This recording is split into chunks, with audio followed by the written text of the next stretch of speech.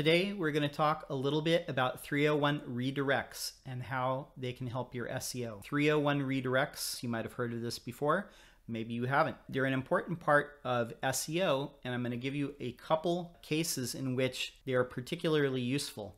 Before we go into more detail about how you use 301s, let's talk about what they are. At the most basic level, a 301 redirect is a way to redivert a web address from one to another. The 301 is basically signifying that it is a permanent redirect. There are other types of redirects that are used, such as 302s, which are meant to be temporary, or 307s. But for the most part, you're usually only going to want to implement a 301. Now, this can be done through a couple different means. Probably the easiest is on whatever web platform you are using to build your site. There's usually some type of setting for URL redirects. That's what they're called in Squarespace. And in WordPress, you can use any number of plugins to do a 301 redirect. Some of the SEO plugins use 301 redirects. I use separate redirect plugins such as redirection or simple 301 redirects in order to achieve this. But basically, in most cases, what it will do is rewrite a file that's on your server called the htaccess file. But basically, all you really need to know is when you type in a web address, the 301 redirects are used. If you type in one web address, it goes to another one. And most web platforms have the ability to have this. And they might call it different things, but that's basically what it is. Use cases. There's two main use cases for 301 redirects, and that is domain-wide and then page-specific. Let's talk about the domain-wide redirects first. Now, this would happen when you change your domain name. We did that with our site about 4 years ago now. We changed the name from lockdowndesign.com to lockdownseo.com.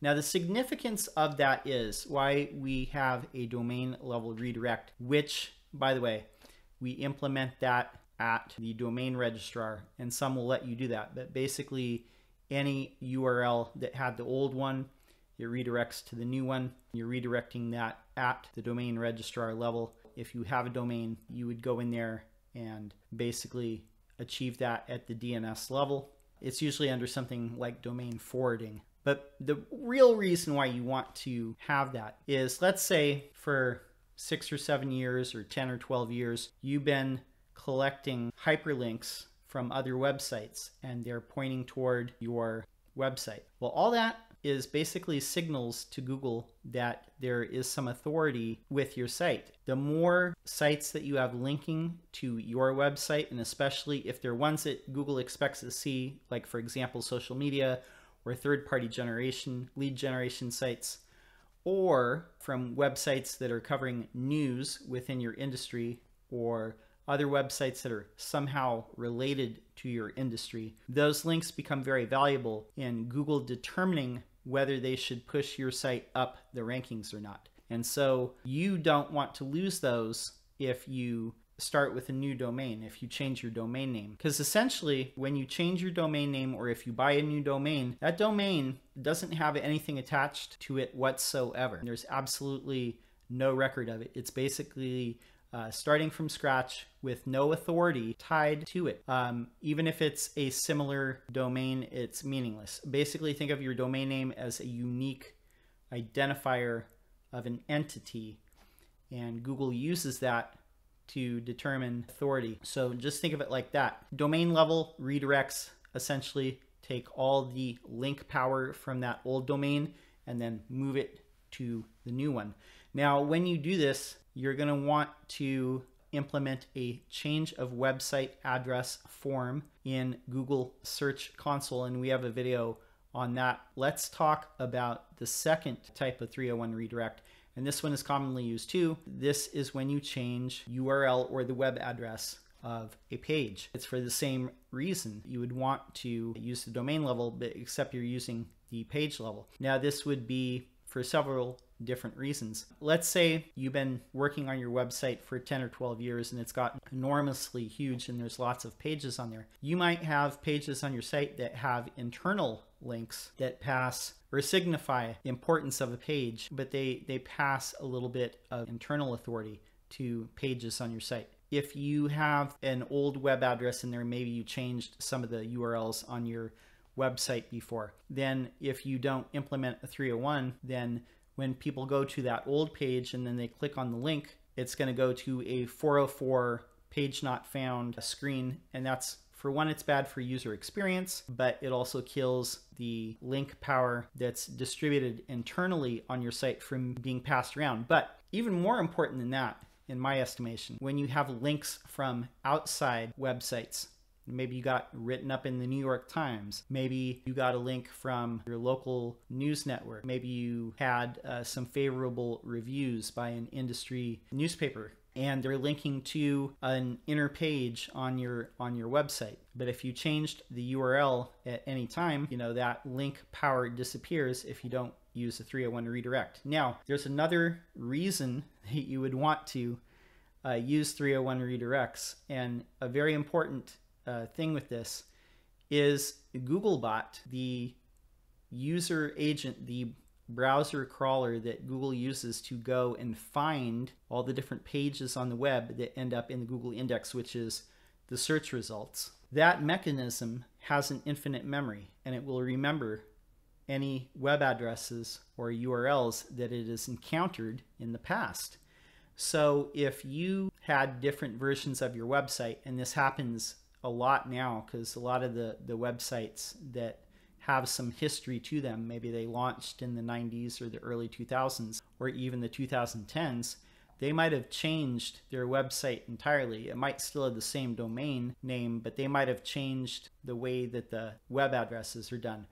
And for example, let's say that a long time ago, Google indexed pages on your site like yourdomain.com/index.html or /about.html. Now it remembers those URLs and it's going to try and crawl them at some point. And you might even have some ancient links from a website that hasn't changed in 10 or 15 years. So you want to capture that link power, and you also don't want to confuse Googlebot, and you want any occurrences of those old URLs to divert to your current pages.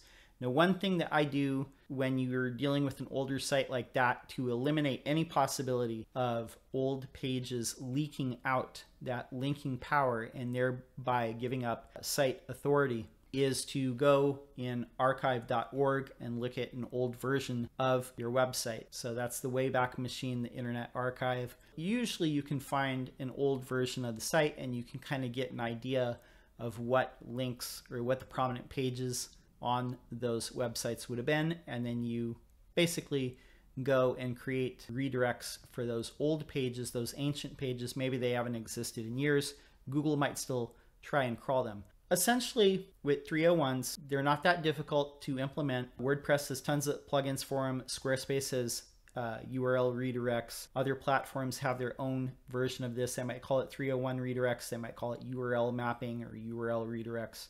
But basically, it's a mechanism for diverting that authority into a current site and not losing any of it, not having a bad user experience because you have link rot or broken links that no longer exist. As a final tip, as a bonus, if you've made it this far in the video, and by the way, give this video a thumbs up if you've enjoyed everything that you've heard so far. But another bonus thing that you can do also is if you have changed your domain in the past, or if there are other versions of the site, go back and find those and, buy up those domains. If you've lost a domain that you had in the past, and I've seen this happen a few times where websites had a previous domain, they changed the domain, they lost track of the old one, they no longer have it. It's as simple as going and buying it if it's available, if no one else has grabbed it up, and then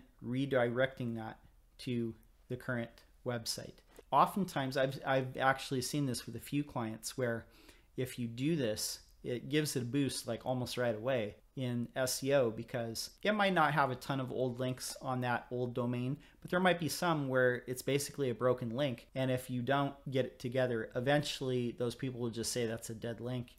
And eventually when they get around to cleaning up their website, then they might change that out for a different link. So it's just all the way good and around. Primarily what you would want to use 301 redirects for is your own website or older versions of your website, or redirecting old pages from your website to your new. And that is what I would recommend to be the safest and the best practice for using 301 redirects. So if you learned something from this video today, please leave a comment down below and let me know what you learned from this video. I'd love to hear.